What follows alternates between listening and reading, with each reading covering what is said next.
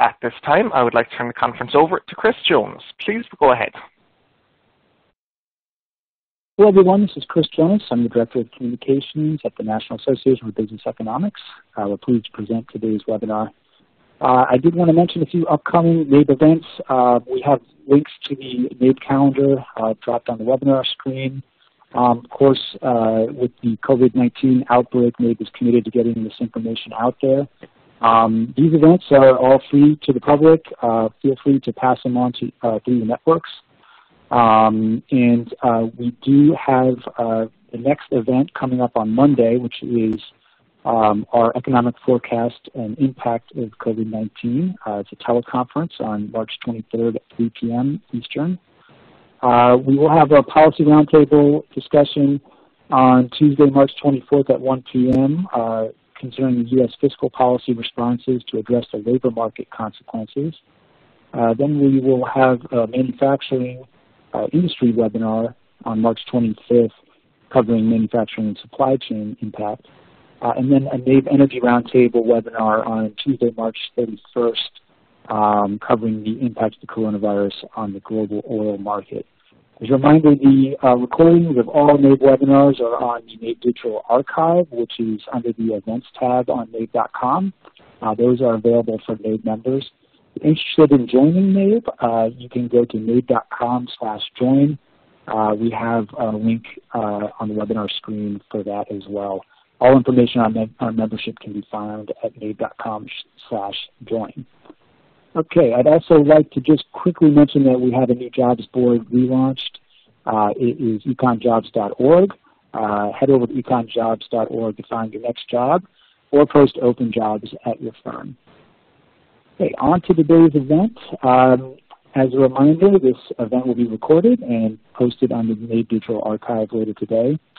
The webinar will include a question and answer period after the presentations. However, if you have a question, you can submit it at any time during today's event.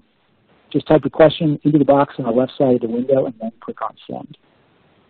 Okay, and now it's my pleasure to introduce our moderator for today's event, Yael Selfin, Chief Economist at KPMG in the UK. Yael, I will now turn it over to you. Thank you, Chris, and welcome everybody. Today we're going to talk about the latest of what's happening in China. China was the first country to experience COVID-19 epidemic or pandemic, what it is now, and it is very interesting, therefore, to understand where it is and how fast it is moving to recover from the outbreak, as well as the implications that such a large economy will have on the global economy and the interaction between the rest of the world and the Chinese economy over these coming months. So today we have two excellent speakers. We have Alicia García Herrero from Natixis, the Chief Economist for Asia Pacific, and we also have with us Wei Yao, the Chief Economist for Asia Pacific and China for Societe Generale. They are each going to take us through the latest data and outlook for China, and then we will have time for questions. So please send us as many questions as you can through the web links that you have. So let's start with Alicia. Alicia, would you like to take us through your view? Thank you. First of all, thanks for the introduction. It's a pleasure to be here. I'm going to talk about basically China's outlook in as far as the shock is concerned, first for the first 2 months, and what our expectation is for the first quarter, and then talk a little bit about how the global economy now, i.e. the actual pandemic, the spread of the virus, may reverberate or may re-impact China's economy, so kind of a double whammy type idea.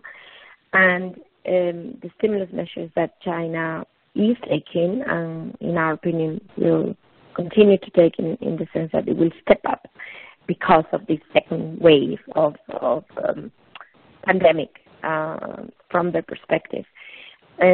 So I will also talk as a second part a little bit about global value chains, very, very briefly, just to look at the centrality of China in that discussion. So as regards the impact, and then immediately after the stimulus measures, I just want to show you a few graphs of what has been happening. As you know, since we got the first PMI data for January, February, which was very scary, we all knew that, that data was very meaningful, as far as we were already, all of us basically expecting a recession in China in the first quarter. And especially the service PMI was absolutely appalling. And beyond the numbers, it, to me, kind of gave me this signal, clear signal that Chinese economic authorities, and for that matter, their Bureau of Statistics, if I may say so, would publish a negative number. I mean, it was kind of a recognition that they would go all the way to publish a negative number for the first quarter. And in fact, the more recent data, retail sales, fixed asset investment, as you see, it just says it all. It's going to be a clear recession for the first quarter. And you also see the collapse in trade, especially in exports. And this is partially because of the supply chain disruption, less so imports. And there's been a lot of discussion as to why the volume imports was only -5, whether this was partially because of the commitments with the U.S. on the phase 1 trade deal, or maybe, simply past orders that China actually continued to process in terms of imports. But the point is that, as you see, everything collapses in those first 2 months. We also produce a homemade sentiment analysis for manufacturing based on GDL, so big data analysis. And the very important thing is that, yes, at the peak, so basically first week of February, so right after Chinese New Year, the sentiment was extremely negative as regards the manufacturing sector, and it's moved up until very recently. So this is a signal of what may come, meaning how much this globalization, if I may say, of the shock, or at least in the West so far, will clearly affect China. And it may affect China because of, basically lack of demand, or even on the supply shock, kind of a reverberation of the supply shock, because the global value chain, while concentrated in China, also has obviously parts and components coming from Europe, from the US, etc. So that I think it's important to realize that already in this very timely data, not of course hard data whatsoever, but you can already see that if not in terms of contagion cases, they're minimal and most of them are imported. It's more about the economic impact of the global fallout because of the pandemic that we should focus on. The next graph shows that idea. I mean, this is harder data than obviously that sentiment analysis, that yes, the economy is coming back. We're not yet back to 100, and this is the 6th week after the outbreak started, the coronavirus outbreak started, but you can already see that in inner city transportation intensity or daily housing transactions, etc., are recovering. They're not yet necessarily back to previous levels, although some, like coal usage or, they are coming up, but not yet to the full level where we were. So we're still not basically growing from the base we had last year, if I may say so. So we are still on this recessionary mode, even so far in March. A way to see that is to focus on the hardest hit sectors, which can't but be consumer durables, real estate, meaning those more important other consumption or investment decisions that households need to take. And you can see from this graph, when we compare from Chinese New Year to 6 weeks after Chinese New Year, which is where we are now, the difference between 18 and 19, which weren't great years for China anyway, especially 19, and today, 2020. So there's been weeks, and this was at the heart of the coronavirus outbreak, so 1 week after Chinese New Year, where car sales were literally nil in China. And we're basically about half of where we were in 2019 for that 6 weeks after Chinese New Year, which in itself is quite a problem because car sales were negative last year. So this idea of the V shape, I'm going to start right there. I mean, when you see these numbers, you realize how hard it is because 2019 was already difficult, especially autos and to some extent the real estate, although not to that degree. And you see that we're not even getting close to where we were. On housing transactions, the story is very similar.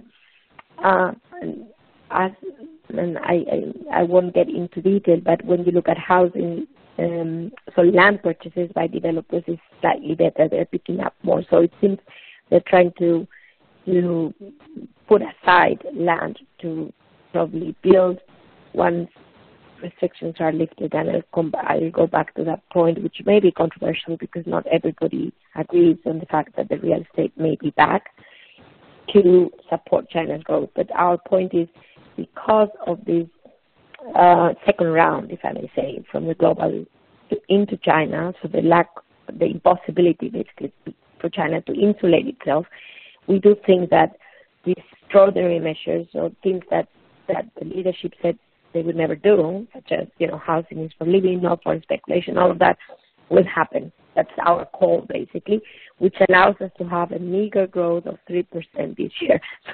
notwithstanding those measures. And I'll get there. I just want to kind of tell you the story, and I'll be quicker now on the rest of the slides.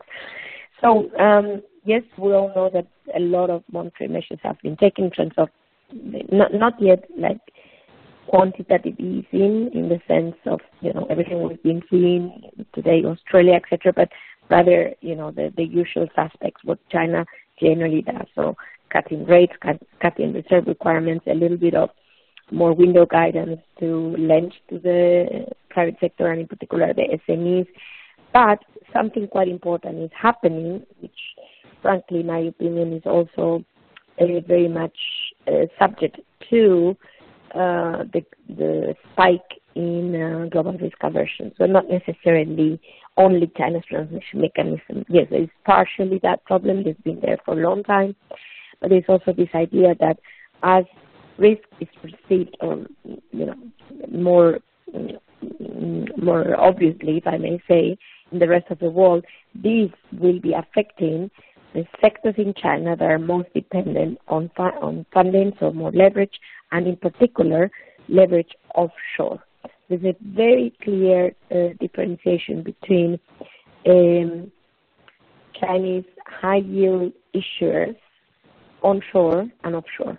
So those that have basically hovered around the onshore market for a long time, local governments, as opposed to real estate developers, which have been most keen on tapping the offshore market, you can see that so this is POEs, so private companies in the offshore market, have seen a recent spike in the cost of funding. And this is in itself worrisome because that's the most leveraged sector in China. And one has to realize that they need business. And this is one more reason why we're having this strong call that yes, the real estate is back and that some of the restrictions for household purchases will be lifted. It might be subtle. It might not be necessarily announced widely because of the mantra before, but we think it's coming. How much room does the BOC have to conduct laxer monetary policy? Well, first of all, people used to worry about inflation both last year, but also at the beginning of the outbreak because of supply constraints. But frankly, in my opinion, this is overall, and especially once you look at the the world and not only China's situation, a demand shock, and therefore I think there is an increase in recognition that inflation should not be a limit for the PBOC. Most importantly, not even global financial conditions are a limit because, basically financial conditions, at least not necessarily not necessarily risky assets, but all of the rest will be enjoying all of the stimulus measures that the Fed, the ECB, etc., but especially the Fed have been taken. The other very important thing to realize is that other than this, orthodox or regular, if I may say, monetary policy that China always uses, two things are happening, and we think will happen even more. One is the shadow banking may be back, not necessarily with the very same definition we had before. It might be more subtle. We think that one way to do it is for the PBOC to lift partially its macroprudential assessment, and in particular the funding limits. So the limits that the PBOC imposes on banks are actually only relevant for smaller banks, because those are the banks that are more dependent on funding, basically short, and the larger banks lend it in the interbank market, but they had kind of limits to get that type of funding, and wealth management products, which is part of the shadow banking, were also limited. We think this is going to be lifted for a very simple reason. Same as real estate developers, these are risky banks. This is basically high yield story affected by an increase in the perception of risk. We had already 5 banks intervening last year, and the coronavirus and its outbreak, and the clients from these banks, which are mainly private companies, will make it so difficult that we think the PBOC has no other choice than being leaner or more lenient with these banks, and therefore we think that some of these constraints to the shadow banking will be lifted. And again, maybe not publicized fully, but lifted.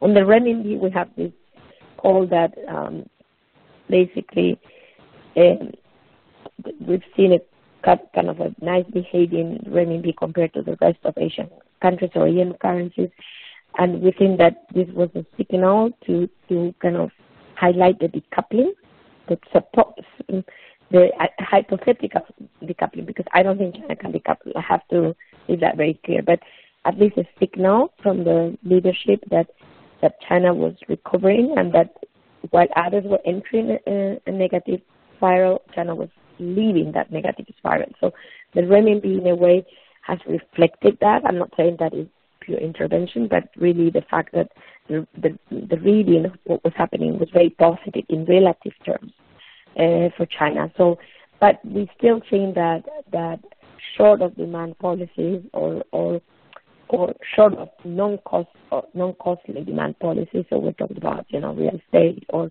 shadow banking, which are kind of taboo in a way.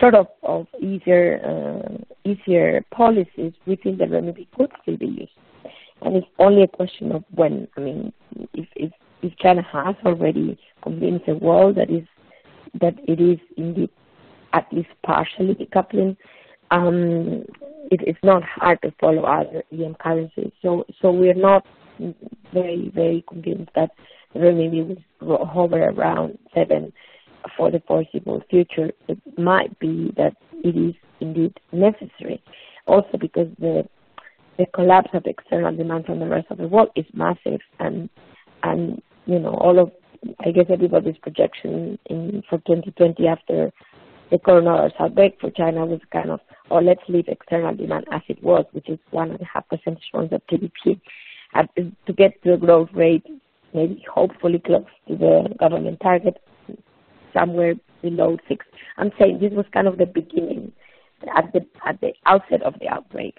Today, all of this is absolutely impossible. I mean, nobody, I hope, is thinking that China can grow at that level, and therefore, that external demand story will probably not be there. Thus, the pressure on for the renminbi to be used is, in our opinion, significant, although I wouldn't say that it's totally sure, because it also depends on relations with the U.S., the G20, you name it. I mean, there's many, many things beyond that.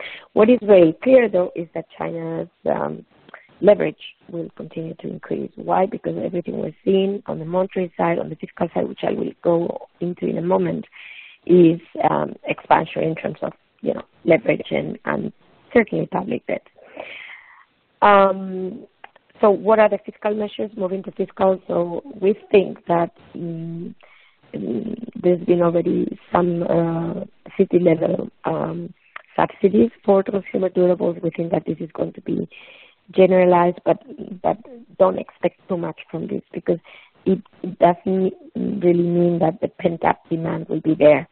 It wasn't there even during SARS, so it's not easy to make people consume, even if you give them vouchers. I mean, if they're scared, they're scared. So we think this will happen, but it might not be as effective as expected. Infrastructure for sure, because there's been a collapse in infrastructure. So it has to go back to a level that was already very low, 2019, as you see there. I mean, it collapsed. Also, all of the uncertainty about the trade war and many other issues. So we think there's room here, but of course, for this to happen, there needs to be funding, and local governments need to find the funding by issuing debt. There's been a lot of front loading, and especially government bonds. I mean, a lot of issues, but it needs to be channeled to actual infrastructure investment. And we know from 2019 that local governments may actually hoard that liquidity. Remember that the revenue stream looks difficult in terms, given that it's 60% land sales. So they may hoard rather than just invest. So that's a risk. And this is basically what you have there. So what has already been issued, I'm going to move very fast because I know I'm short of time. Very last point on the global value chain, why the shock was so big, why the supply story, other than, of course, the collapse in demand, is relevant. Well, it is relevant because China has become the center, literally, of exports of intermediate goods in the world, as you can see there. This is global value chain data, UNTAC data. So by China, so average market share of export is about 19, but for intermediate goods, we're talking about over 30. So China has become, and you can see that, I'm going to move fast, in the share of exports of capital goods or intermediate goods being much bigger, and with a bigger gap as opposed to imports than consumer goods. So China is no longer the king of, cheap or even not cheap consumer goods, exports of consumer goods, but rather of capital goods. That's very important to realize. So the minute the supply chain was affected, the whole world basically was seeing the consequences of that in their own for their own inputs of production. So I'm going to conclude by saying that yes, China first was at the center, so it suffered a lot the first 2 quarters. There's many lessons, I think, for the rest of the world to learn from the cost and why there has been such a big cost. This brings us to lockdown or suppression versus containment, and all of these things we've all probably learned by now about, strategies for a pandemic. But I think it's important to relate the two. I'm not arguing that it's a trade-off, but I think we know what we are heading, if we want to head there, and if not, what are the consequences. That's a different story, but I think relevant to learn from China. And China has different experiments as well across provinces, so I think it's quite an important thing to analyze. And the other thing is that now China is no longer at the center of the outbreak, surely, but it can't insulate itself from what is becoming the center of the outbreak, because this is Europe and the US. And therefore, that double warming should bring us all to basically revise in our China's projections, in my opinion, downward. So we were hovering between 2 and 3%, and it's hard to put a very low number. But yeah, I mean, that's where it might end up being, which is very, very low growth for China. So if we end up in 2, so it's like 1/3 of last year, it's a huge shock for the economy. It's a huge shock for the world, because we expect, as happened already in 2019 for the first time in years, China's imports to grow basically negatively and no longer contribute to global import growth. So that's the difference. Not only will China grow less, is that it's what China may give to the global economy in terms of spillovers, imports, maybe much less than in 2008. And perhaps the other thing on the financial conditions and how the Fed and everybody else affects China, as I said, I think the key here is that it's given PBOC more room to be laxer, except for high-yield credit in the offshore market. Is not the biggest thing to worry about. But I'm saying, yes, ironically, I mean, it looks great for the PBOC. It's great, but only if the perception of risk is controlled in dollar. If there were to be any kind of, which there is in the market, but I mean increasingly so, dollar shortage, this could create some waves in China as well. And finally, I just want to add that the very negative data that China published recently could have another reading other than just showing that the situation was very difficult. And I think it's a little bit like coordination by threat, if I may use that word, meaning China wants to show the world, and especially the West, how costly this outbreak may be, so that policies are taken preemptively to reduce the economic impact, so that China itself doesn't get hit further out of the world's maybe depression. I mean, it's hard to tell. It's not up to me to say, because nobody knows, but we could be there. So I think that's what I mean by coordination by threat, that China, by using these horrendous numbers, is putting pressure on all of us. It's putting pressure on the way we deal with the coronavirus, but it's also putting pressure on our policies to react to it. So that's, I think, an important thing to realize, and I leave it here. Thank you very much. Thank you, Alicia. That was very helpful and already answered some of my questions, the questions that we've had coming through. But before we go to those, let's hear from Wei. Okay, sure. Thank you. Actually, Alicia did a very good job explaining a lot of things. I think, for me, I'd like to add a few points. First, of course, we have to make forecasts. Right? I don't think that's very important, because we are literally revising the numbers like almost every week, depending on the situation. But I think for China, the key things to watch is indeed, the pace of recovery, of how fast people are returning to work, and the pace of recovery in the capacity utilization rate, and the policy response. So these are the key things definitely to watch. But I think before I go on to these key things to watch, another maybe kind of aspect, maybe it's kind of a lesson for everyone in terms of, okay, so Europe this week has started to do some serious lockdown. So how far are we from getting the situation contained? Right? So I think China here offers some lessons. One, if you look at Italy, which decided to go for lockdown when its medical system actually is already at the brink of total exhaustion. So that's pretty much like the situation Wuhan had at the end of January. So in that situation, Wuhan took nearly 2 months to get out of it, getting things properly contained, But by bearing in mind that Wuhan had the support of the entire medical system from all over China. Basically, China sent doctors all over China to Wuhan to when they build the hospitals in 2 weeks' time.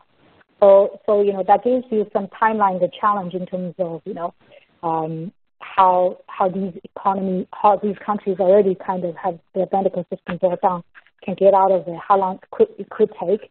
Whereas the situation in France, in Germany, and some parts of the U.S., it's more, if we have to compare, it's more like the situation in China outside of Wuhan, where things are heading towards the direction that there is a clear risk, the medical system could get overwhelmed, but the lockdown happens just before then. If the comparison is relevant, then we are still looking at least a month or two, a month half, for the outbreak to be contained. But the real difficult job actually may start after the lockdown, i.e. the recovery part. Alicia already kind of showed some good charts and the points, it's actually not easy. Right now you can say, maybe 90%, 80 to 90% of companies have started, have opened their doors, have switched on the factory, have resumed production. That's true. But if you look at the capacity utilization, whichever number you look at, energy, consumption, the steel capacity utilization, the steel inventory, housing sales, traffic, everything tells you the economy is running at best 65, maybe 70% of its full capacity, which just a reference, the normal capacity level is not 100%, it's close to 80%, right? So the capacity utilization after 6 weeks, since the lockdown was lifted in everywhere other than Wuhan, it's still below the normal capacity level by 10 basis points, 10 percentage points. So why the recovery is so difficult? There were several reasons for it. One, at the beginning it was a labor shortage because people are worried about going back and catching the virus again. Then now this is much less a problem. But there is also, then another problem is the lingering supply disruptions within China, meaning that, let's say, for a complex supply chain of electronics, if you have maybe 1 or 2, even small companies shut down, you're missing something, then you can't resume working. But you have to wait for them to switch, not only switch back on, but start producing, then you can have the whole supply chain moving more smoothly. But now I think with the trajectory of people coming back to work, I do think by the end of this month, all these supply issues could be resolved. I think what will happen next is the demand problem will be much more obvious. The demand problem will come both domestically and externally. I think that the external situation is very clear. Domestically, we're also seeing signs that there is a clear income shock to the households.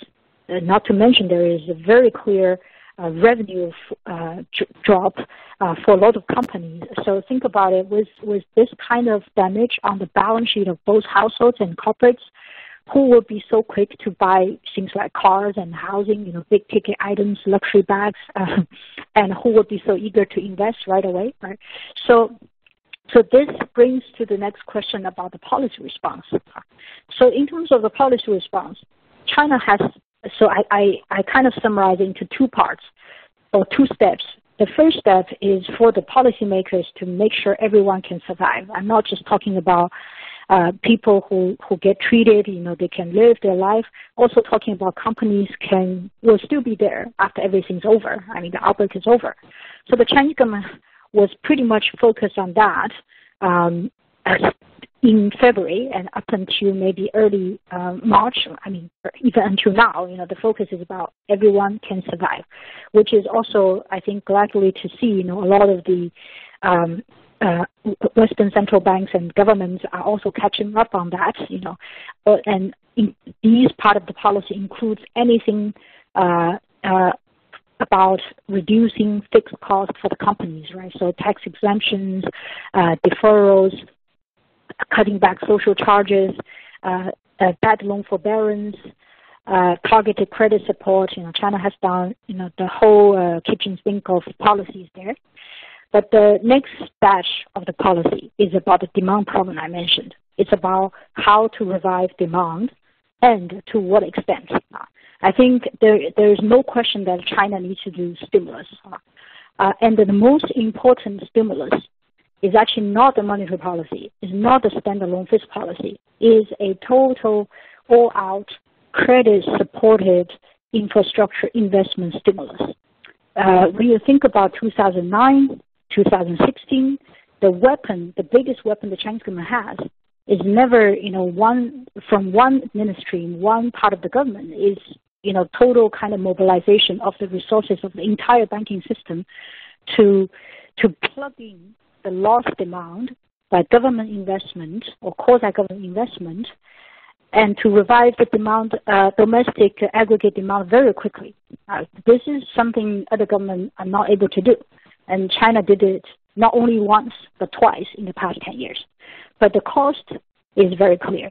The Chinese government actually, starting 3 years ago, was trying very, very hard to do deleveraging, to reduce the debt risk, to clean up the shadow banking system, to contain the local governments borrowing from backdoor. This is actually the reason why the infrastructure growth was so low in 2018-19, less than 4%. So now the dilemma they have is how do they balance the situation of short-term versus long-term? It is extraordinary time. Of course, it requires extraordinary action. So I think the question is definitely not if, but how much they will switch back to the investment stimulus approach. At the moment, the signals we can see is that they're willing but not too willing. How do I say that? Is because at the beginning, President Xi Jinping insisted that China will meet the growth target or every target this year. And the growth target, which is implied here, is actually 5.6% to double the GDP in 10 years or so. But last week, Premier Li Keqiang at the State Council meeting said that it doesn't really matter exactly what the growth rate will be. What matters is the labor market will be stable. So I think that's a pretty clear kind of rethinking there. I think that there is a doubt now among the Chinese policymakers. How much do we really need to do now to, bring back the growth? Maybe we should wait for the data to see how big the damage is in terms of from the external demand. Also, we need to be really careful not to repeat the mistake of 2009 in terms of doing whatever it takes at the cost of, long-term debt sustainability. So this hesitation or this kind of dilemma is still I think it's still quite visible among the Chinese policymakers that their willingness to do everything to save the Chinese economy at the same time save the world is definitely much smaller than 2009 and 2016. So what do we expect here is we do think they have to do something because the external demand will hurt the manufacturing sector badly. And there are still 20 to 30 million jobs linked to all these external demands. So they cannot afford not to do anything, even if they don't care as much about the growth rate as before. So we do think, they will do infrastructure, but it's more going to be a reactive process, meaning that they are judging how bad the situation is outside of China, then to offer more and more and more. It's not just going to be, it's less likely they're going to kind of just go all in now. So this measure approach, what does it mean is that we do think, because of the scope China government has, they can stabilize the situation with the tools they have.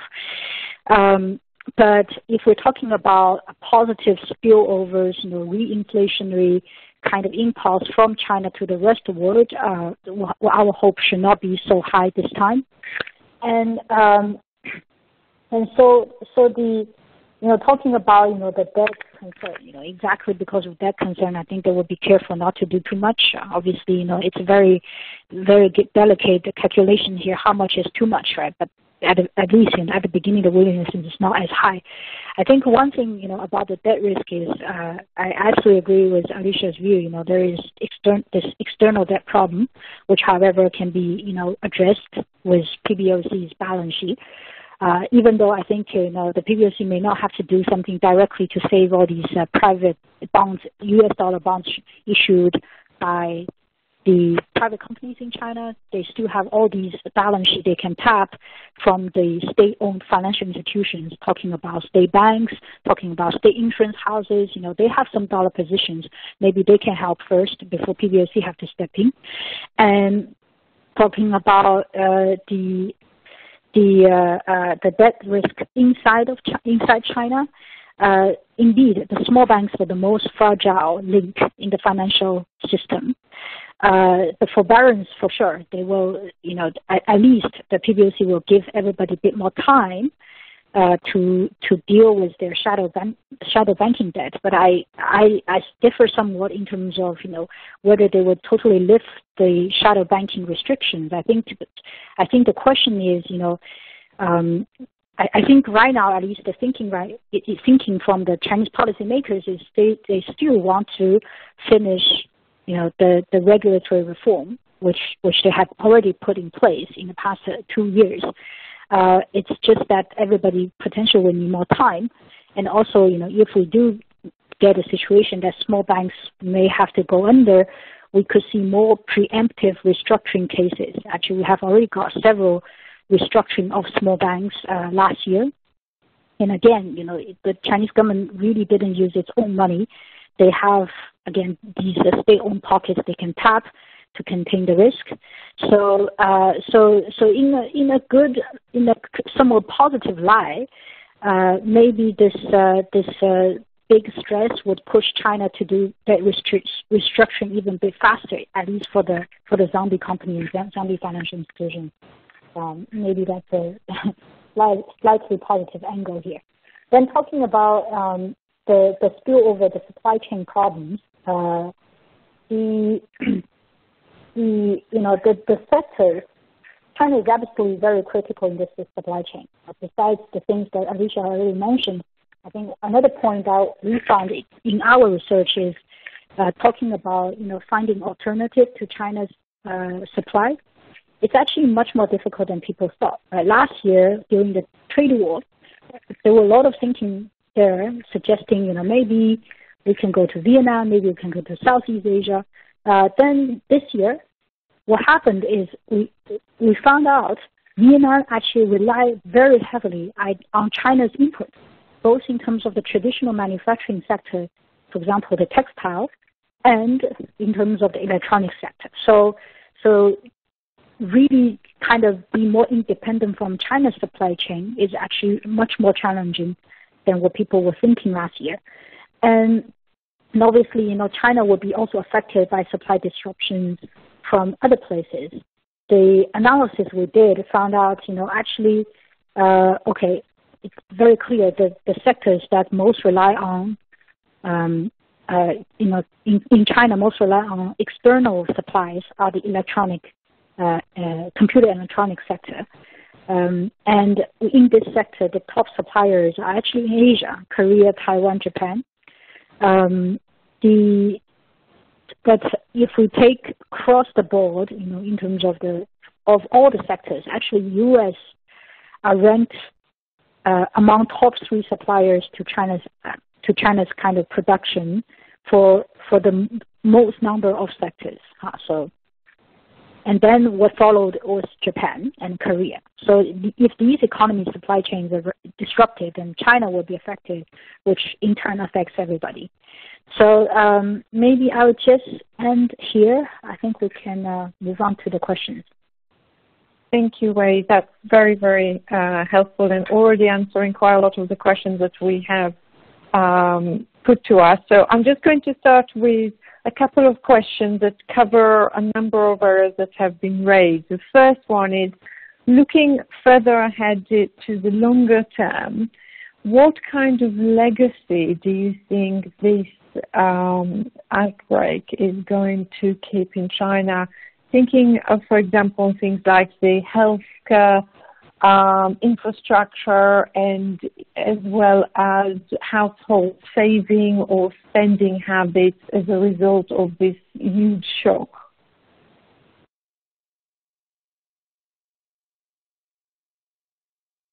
Maybe start with Alicia and then Yael quickly. Sorry, I didn't catch very well the questions. Maybe if you could summarize quickly.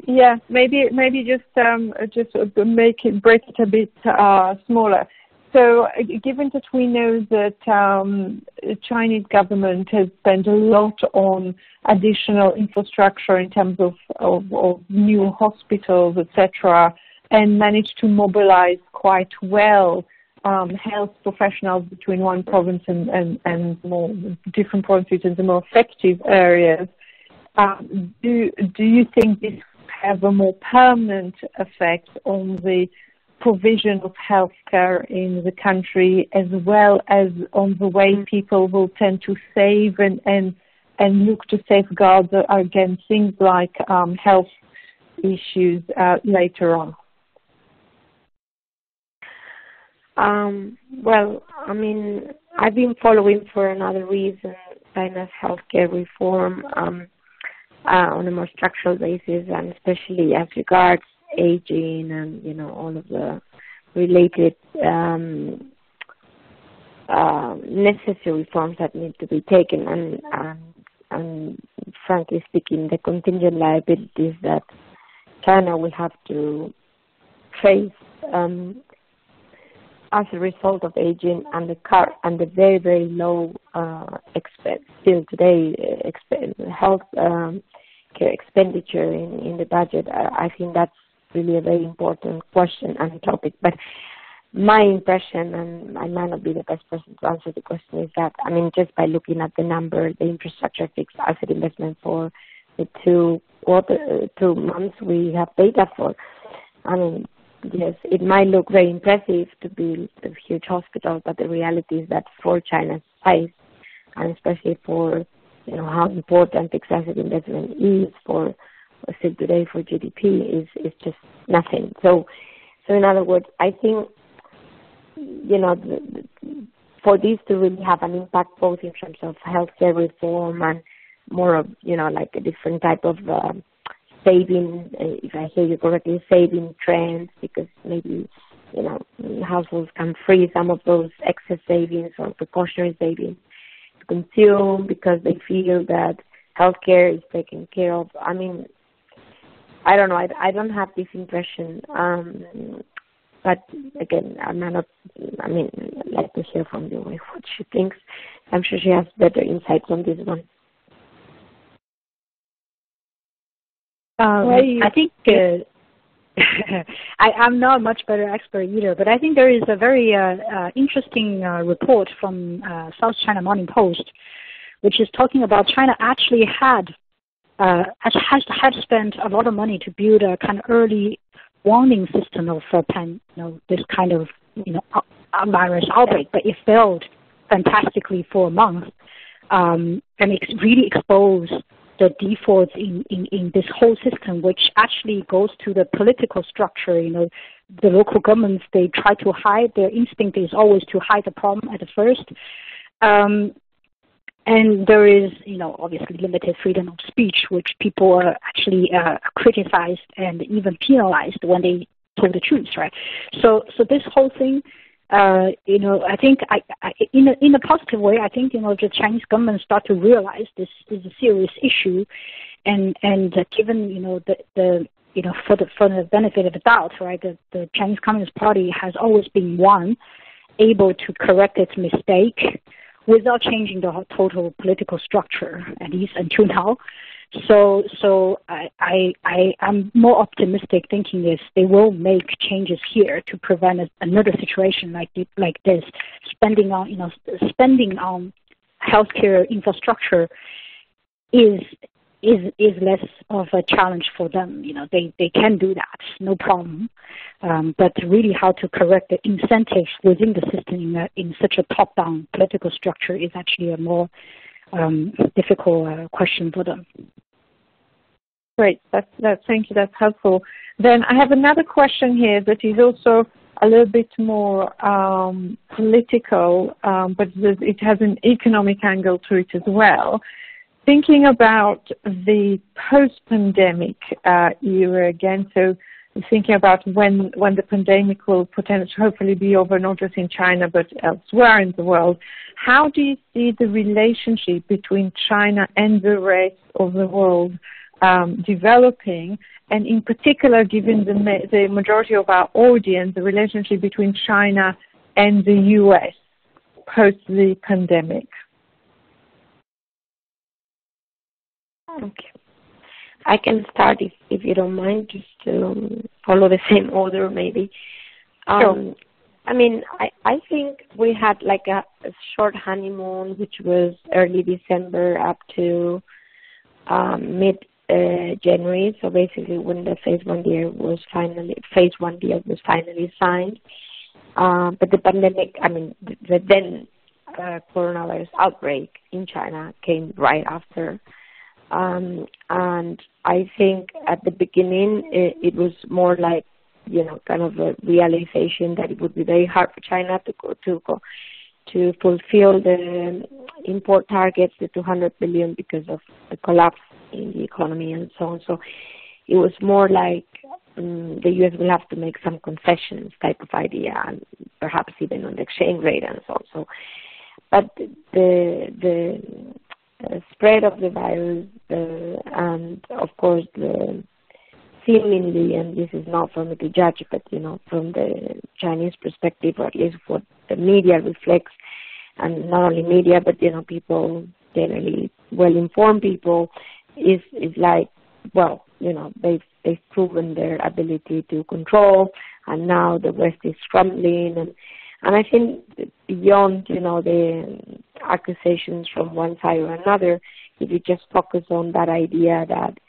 that reverse story, if I may say so. So the U.S. has been pushing, getting this phase 1 deal in a way an asymmetric result in the U.S. favor, at least if you look at tariffs not being reduced and so on. So and then China getting in big trouble, and so the U.S. magnanimously, maybe, I mean, it didn't happen, but the idea being, maybe there's this point where the U.S. may even lift tariffs because, or just to help China. I mean, that kind of environment suddenly changed into the opposite. And I think that in itself is a cause for concern in terms of their bilateral relations. And you can see that also, very clearly in the tone of the declarations, how this is perceived as really, a race, maybe not an arms race as in the old Cold War, but maybe a sanitary race, a vaccination race, or find the vaccine. I mean, it all sounds very similar, unfortunately, to what we lived decades ago in the tone now, and therefore I think the coronavirus so far has only, in my opinion, worsened, increased the divide, basically, between China's perception of the U.S. and the U.S. perception of China. Right? Yeah, I absolutely agree with that. I think, the concern I have also is regarding all these back and forth, about the origin of the virus.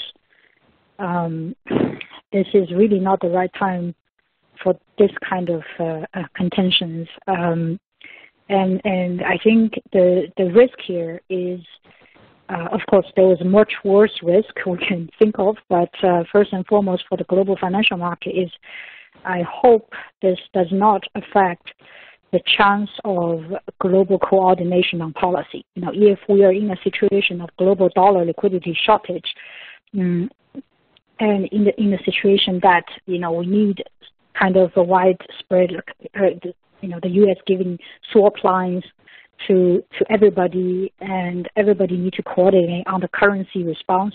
I hope that doesn't affect it. Otherwise, it's just going to be a lose-lose game for everyone.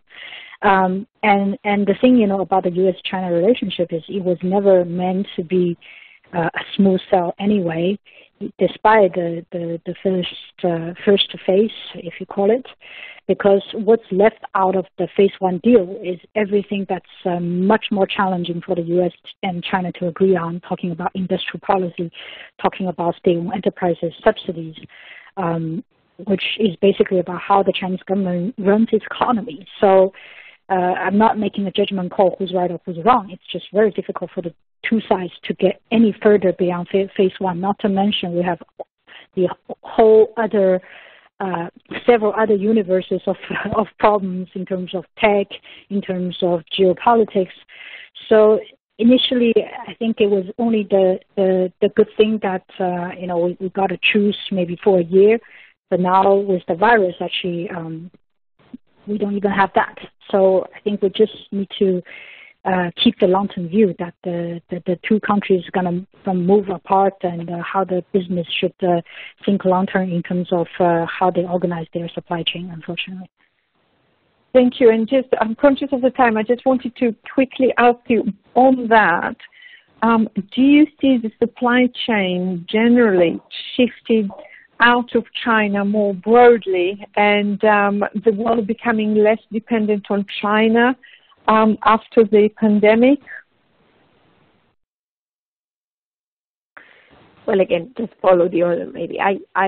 In my opinion, there will be what I call corporates with two phases or two ecosystems within a corporation type of idea. So I think for corporations, there will always be an interest to serve the Chinese market unless it becomes increasingly protectionist. But, I would argue that unless we go to that irrational behavior, there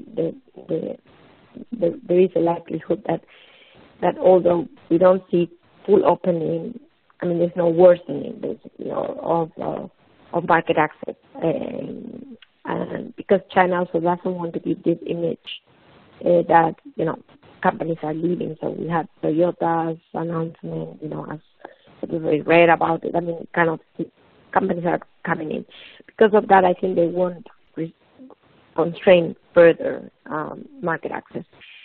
So companies, going back to this idea of the two ecosystems, will probably have different operations, different systems, different. Think about also data issues in China for that market, and perhaps its neighborhood. I think of some Belt and Road Initiative countries that may be better served from China, and then a separate one to cover the rest of the world. I think I can imagine that happening, which basically means that the size of operations of global corporations in China will generally be reduced. Not so much perhaps as in the past, where processed trade was very important for China, and it's no longer the case, but still relevantly in terms of foreign direct investment, employment, etc. So yes, so I would say not all in a nutshell, but that part that relates to the rest of the world, and especially the West or any country that is not necessarily in China's sphere of influence. I think that's what I think is going to happen. Well, you have one sec, yeah? Yeah, sure. So the I think one kind of supply chain development is the one that Alicia is talking about, two kind of ecosystem.